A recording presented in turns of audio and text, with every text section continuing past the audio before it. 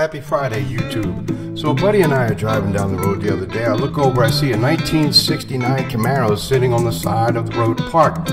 I told him, hold my beer, man. I'm gonna pull this over and go have a look. So we did. We stopped. Lo and behold, there it is. It's 1,000 horsepower. These guys had it all set up for the drag strip. Back in the day in '69, they came with a 302 V8 with 850 CFM, 4-barrel carbs, and the whole package was like 2,800 bucks.